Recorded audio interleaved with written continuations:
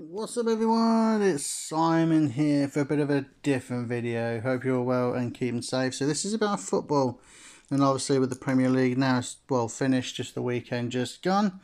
Just sort of going to give you sort of what I sort of predicted at the start of the season, and sort of where they sort of ended up, sort of thing. So yeah, so obviously if you haven't watched my videos on YouTube, and like I say, the videos are there. Fat Boy Size the name on YouTube, so please subscribe and like, greatly appreciated, and obviously comments are all welcome. So I'll be doing a lot more sort of football videos in the future, and sort of give you sort of updates and stuff hopefully as well.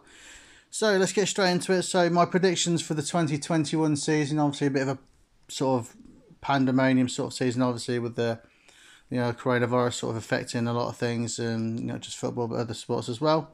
And obviously sort of loads of games in sort of so many days sort of thing. Obviously with Man United they had 4 games in 7 days, didn't they, or something like that, which is ridiculous. But anyway, so let's get into my predictions, what I did predict at the start of the season. So in the relegations places, in stone cold last 20th place, I had West Bromwich Albion. They ended up finishing 19th, but they were still relegated anyway. They come up obviously with the likes of Fulham and Leeds, and then I thought it was going to be a struggle. Obviously, when you obviously get promoted to the Premiership, they sort of, you have to spend a little bit of money. You have to take the gamble. I know it's, the football's harsh these days, sort of especially financial wise and stuff, and obviously we've got what's going on. But sort of, there was an outstanding. Well, for me, there was a player who I sort of stood out for me, and that was that Pereira. The team who I support have sort of been apparently sort of sniffing him and linking him to the King Power Stadium. But yeah, so I put West Brom in 20, so I was one place out. So in 19th I had Fulham. They ended up finishing 18th. In 19th I had them, and 18th they finished. I happened to get relegated. I just think they struggled all season. They picked up some good results along the way, sort of similar to West Brom. I mean, they got that West Brom got that, was it 5-2 or 5-3 against Chelsea, and obviously Fulham got that. Well, let's not talk about it, shall we?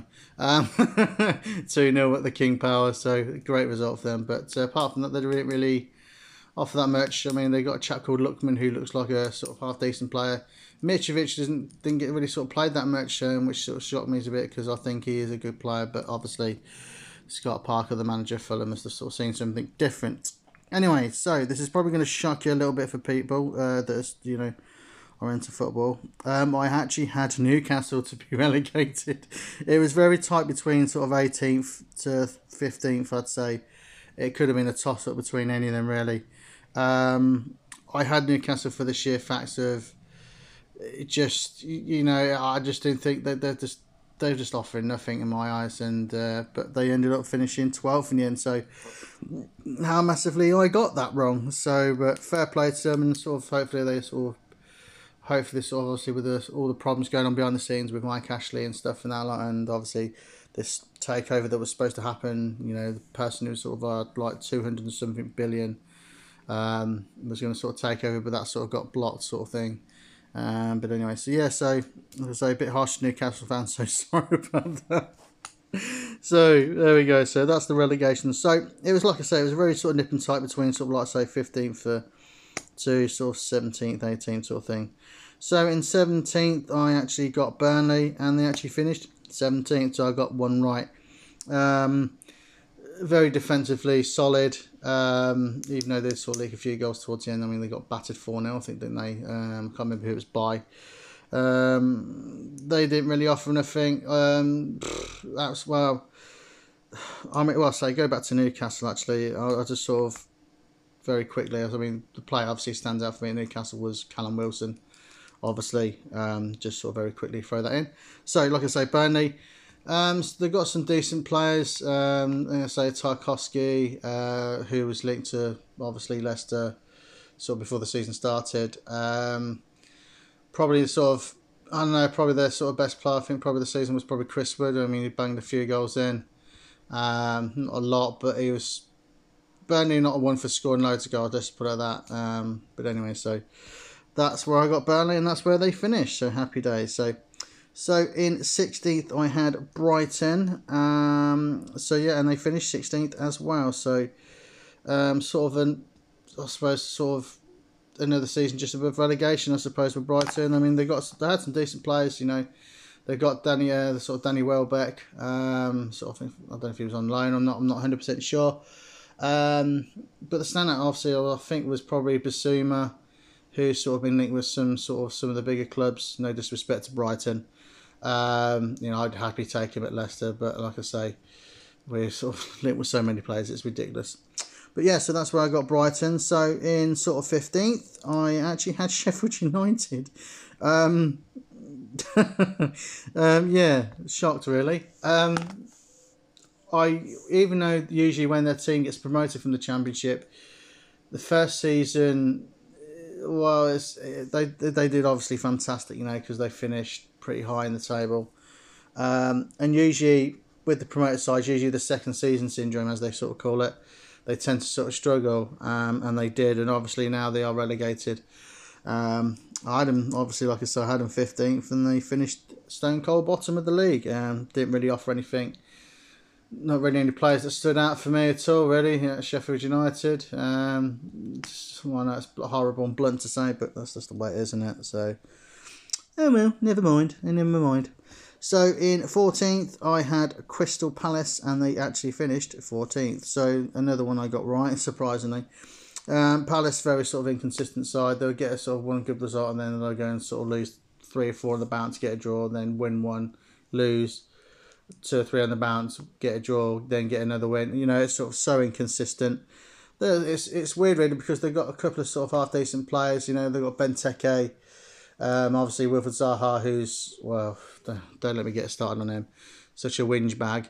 And the chap they got, I think, from QPR called Eze, I think it was. I think they got him from QPR, and he sort of stood out for me, sort of thing. So a really, really good player. So that's where I had Palace. So in 13th, I mean, this was sort of tough between sort of like the mid-table, sort of 9th to sort of 12th, 13th sort of thing. It was sort of quite hard.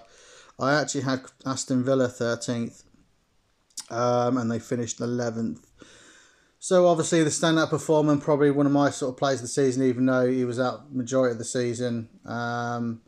But he was brilliant while he was on the pitch. Obviously, was Jack Grealish, fantastic player. I'd be surprised, no disrespect to Villa, they are a big club. I'd be surprised if he's there next year.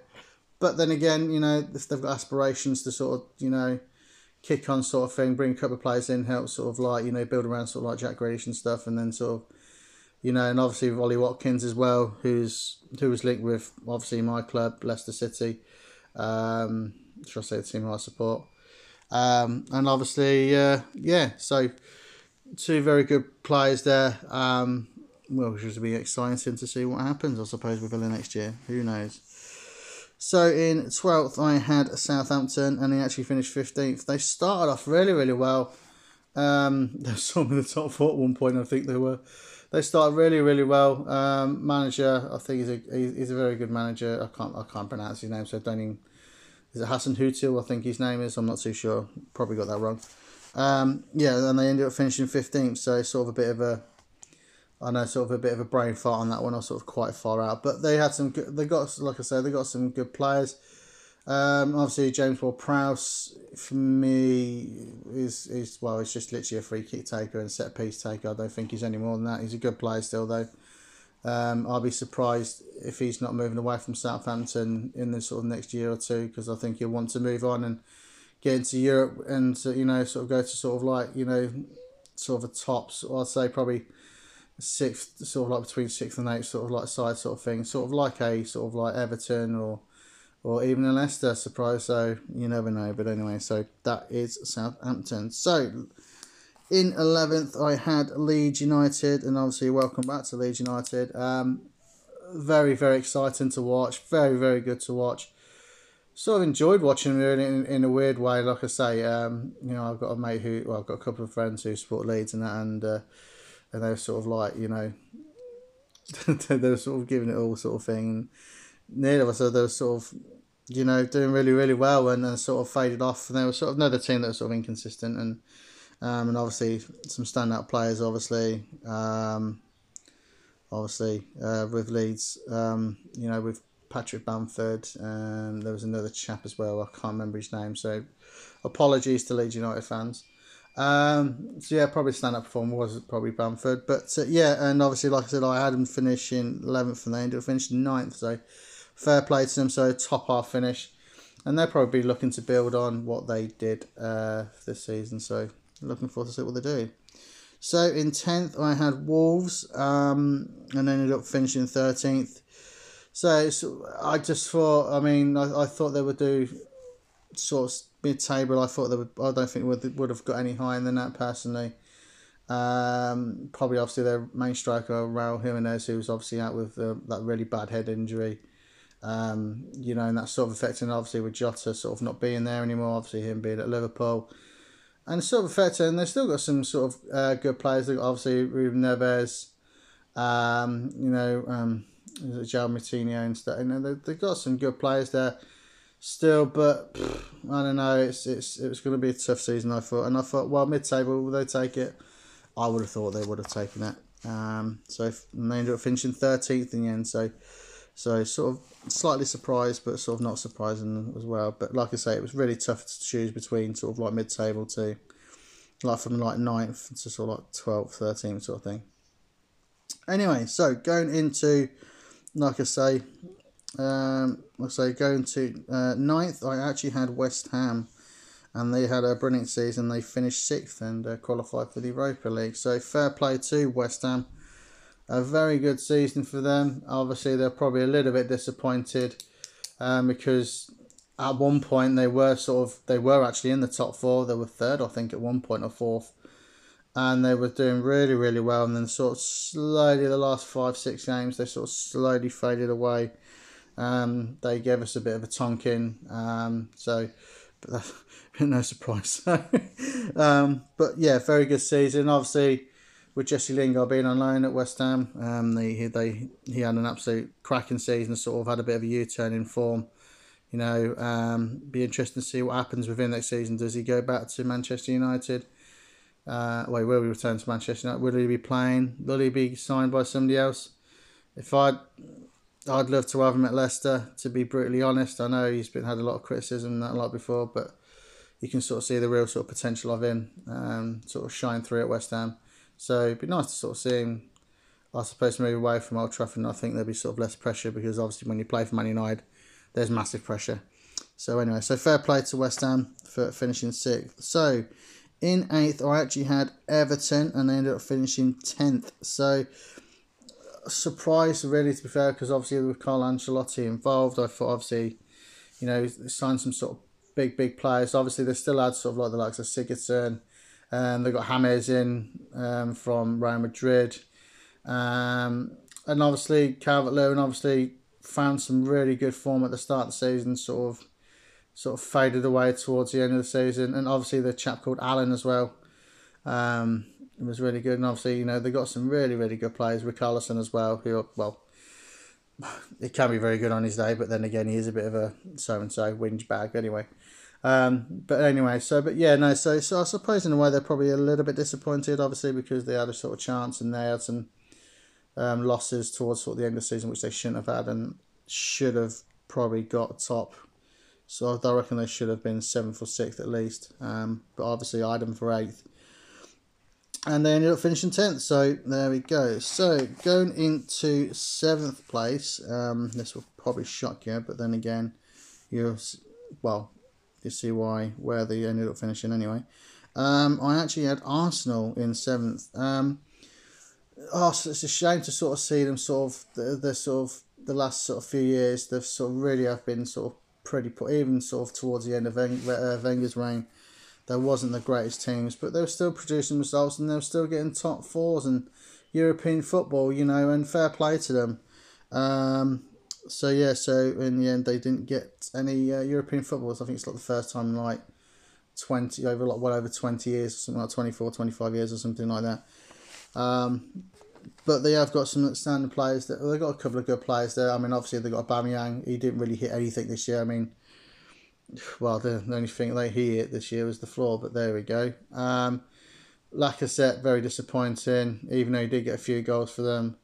Probably my favourite player to watch from there was probably Saka. Such a great talent, young English talent again. And looking, hopefully, I don't think he's going to make the Euros, but he's such a young age. He's, young head on old shoulder sort of thing. But that's where I had Arsenal and ended up finishing 8th, so I wasn't sort of far out. So there we go. So in 6th place, I actually had my own club, Leicester City, finishing 6th, and they ended up finishing 5th. Heartbreaking as it was, obviously, with the last day of the season. It was in Leicester's hands with 16 minutes to go. They were 2-1 up against Tottenham, and we ended up losing 4-2. So I think when the goal went in, second goal went in for Tottenham, I think the heads were down and they just gave up, and that was it. And I'm disappointed because they were top 4 all season until literally the last day. So I'm gutted in a way, but obviously with them winning the FA Cup, obviously I was sort of happy. I would have taken it at the start of the season. Top 6 in the FA Cup, I would have taken it. But very disappointed as well, obviously, because it was in our hands again, and we obviously bottled it again like we did last year. But anyway, so going into now the sort of pretty much the sort of nitty gritty. In 5th place, I did actually have Tottenham Hotspur. Oh dear, where do we start with them? Anyway, so very sort of disappointed. I think Tottenham were very disappointed season. They had Bale in on loan for the season. Didn't sort of really perform. He shone in a couple of games, but then no disrespect to the teams like in the bottom half. He's going to shine against like the teams against like Burnley and Newcastle and all that, like, any. Anyway, so no disrespect to them clubs anyway, but like I say, but yeah, so they're sort of disappointing. Obviously they were sort of looking for, I'd imagine they're probably targets in Champions League, obviously with Jose Mourinho involved. And then sort of for some unknown reason they sack him a few days before the Carabao Cup final, which made absolutely no sense, but this is Tottenham, so, the so-called big club. Anyway, so I'll leave it at that. But yeah, and obviously with Harry Kane leaving, and now sort of leaving, and he's now sort of come and said he's now leaving. Be interesting to see where he goes, and yeah, who knows? My predictions, he will be in Man United next year, but that's just my predictions anyway. So, or possibly Chelsea. So, going into the Champions League spots, and it's probably come as no surprise really. I had Manchester United in 4th, and they ended up finishing 2nd. So, a sort of a bit. It's been a weird season all round, really. Obviously with the COVID sort of thing, anyway. But like I say, Man United finishing 2nd. They'd be more than happy to take that. Some great players there. I've got some absolute talent in there. So, obviously with Rashford, what he's done on and off the pitch, and I can only applaud him for what he's done on the pitch. Great player. Obviously with Cavani coming in, very, very good player. I said I don't care what age he is, he's still a quality player. It's like when they brought Zlatan in, quality player, still produced. Give him a sniff of a chance and he'll put it in the net, and he did basically. And obviously probably the standout performer for them was probably Fernandes, I suppose. But they still sort of have a bit of goalkeeper trouble, which I think they're probably sort of don't know what they're going to do. And obviously I think they're only probably 2 or 3 players away from getting a probably challenging Man City for the league next season. Obviously, if they can get Kane in, I think they'll be contenders. But obviously, to win titles, you're going to need defences, so they're going to need probably another centre back and probably another sort of midfielder. I think defensive midfielder anyway, because Matic is getting old, McTominay's just not good enough. So I think a defensive midfielder, striker, and defence centre back, I think they'll be pretty good and challenging the likes of Man City and Liverpool next year. So in 3rd place, I actually had Chelsea, and they ended up finishing 4th. So sort of like I say, even though they sort of lost the last lot, I don't know, who did they lose to? They sort of, they lost to us in the FA Cup final, but like I say, it's obviously it was heartbreaking for them, but they got revenge on us by beating us 2-1, just a couple of days sort of after, and they ended up finishing 4th. So like I say, so I wasn't far out, to be fair, but like I say, fair play Chelsea. Disappointed with Timo Werner. He wasn't sort of playing, he didn't really score as many goals as I thought he would, because I would have thought he at least got 15-20 goals. So sort of disappointed, and I would have thought he at least got 20 goals or something like that, but there you go, it is what it is. So yeah, so that's it really. So like I say, and obviously some of the players they didn't, sort of like Tammy Abraham, who's sort of been very strongly linked with Leicester. I'd be happy to take him, obviously, you know, but Chelsea are asking sort of like 40-45 million, which I don't think Leicester will do. But anyway, so that's a different discussion for different days. So it's turned out to be a bit of a longer video than I thought, people, but apologies. But it's all good fun, isn't it? It's all good fun. Have a laugh, innit? So in second place, the runners-up of the Premier League, I actually had Liverpool. And obviously they ended up finishing third. And obviously because it was exciting the last day, because third and fourth were there to play for. And the 2 spots obviously were taken by Chelsea and Liverpool. And they ended up finishing third. So very sort of, they did sort of start well, and sort of they got sort of a couple of decent results, and then all of a sudden they just kicked on, and they just looked like the old Liverpool, really. And obviously probably you know, probably most outstanding player was Mo Salah again. I'll be brutally honest, and people, a load of Liverpool fans will probably disagree with me. I think if they didn't have Mo Salah, I think they would be struggling this year more than they probably did, because he's just banging in the goals for fun as always. So Mane very disappointing as well. Obviously their goalkeeper scored towards the end of the season as well in that West Brom 95th minute sort of winner. So that was sort of a bit annoying. But anyway, so yeah, fair play to Liverpool. They'll say they got the top 4 spot, and well done to them, and they'll be sort of boosting them for next season and challenge for the title again. And obviously there's no surprise, I did have Man City to win, even though they didn't have no sort of out-and-out striker. Even though Aguero was sort of injured and sort of quite a lot of the season, they did end up finishing first, and I predicted them first, and they finished first. So what can you say? You can sort of talk about Man City for a long time. So yeah, so they've been very, very good. And obviously, like I say, probably the first team sort of not to have sort of a striker, like an out-and-out striker, sort of like every game sort of thing. You know, obviously you can pick out numerous players that are outstanding. You know, the centre backs, I mean, well, what can you say? I mean, obviously Kevin De Bruyne was probably my favourite player. He's been my favourite player for the last 2 or 3 years. He's just absolutely outstanding. He's a quality player. Phil Foden as well. He just looks an absolute belt of a player, quality player. And I really pray to God that England do sort of put him in the starting lineup, because I just think he's England's best player. I really do rate him that highly. I think he's that good. You know, if he's not class already, he's only probably 2 or 3 years from being world class. If not, he already sort of is in a way. So great talent, and I'm looking forward to that. So there we go. So that was my predictions, and that's where they all finished.